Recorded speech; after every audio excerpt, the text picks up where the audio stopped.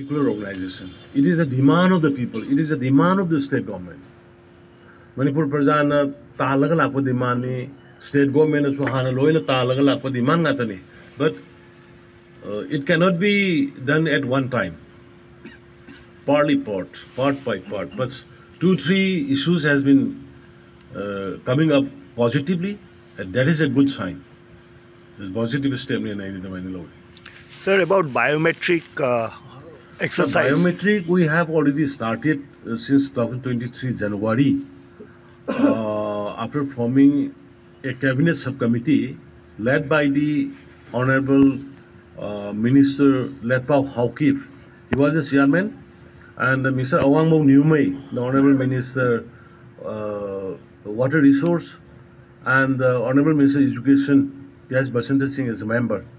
We have started collection of biometric and not only the biometric and also eye scanning and the formalities has almost started in many villages and till now also just it is going on in some of the area in Kamjong area, but now we have to proceed it.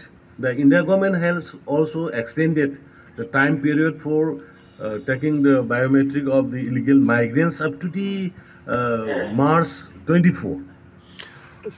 Sir, you have met Home Minister, sir, and Mizoram has taken a stand. Was there any discussion, because it not only affects Manipur, it also affects Assam, Barak Valley and other places. So this is a concern. What do you think Government of India is thinking? You see, Government of India has categorically mentioned that 1,400 that whole stretch from Arunachal to Mizoram is going to be fenced. But I think, from time to time, area to area, adjustment may come after the thorough discussion with the people who are residing at the borders. But sir, the messages which are coming from states like Mizoram, how do you propose to? You see, I'm talking about my state. I can't say anything about the Nagaland or I cannot say anything about the Mizoram because I'm trying and I'm doing it for my state only. I can talk about the boundaries, about 398 kilometers in the Indo-Myanmar border with in Manipur. I cannot talk about the Mizoram area. I cannot talk about the Nagaland area because they are having their own government, their own people. Their perception might be different. But whatever I'm talking is for my state. Thank you. Sir, people are giving very much hope to you. Apart from FMR and border fencing, what are the points that you have discussed with the Union Home Minister? I cannot reveal now. Sir, you can see one by one. Sir, my last question about resettlement of the people. Is there any additional package you have demanded for the finance minister? Why not? People are suffering. Resettlement is our priority. And now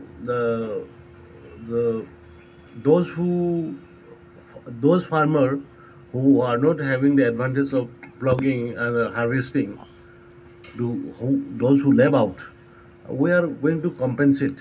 Now almost 36 crore has already arrived, already sanctioned, and the money around 3,300 farmers, subject to correction. Their amount has been released, I think, to the DC concerned. They can enjoy it now. Sir, any update on More right now, sir? No, nothing like that. Normal assembly is coming here.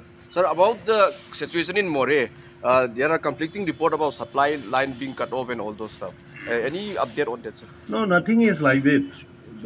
Everything is okay. Just there are some shortage of water carrier tankers. Also for security personnel, we have sent it.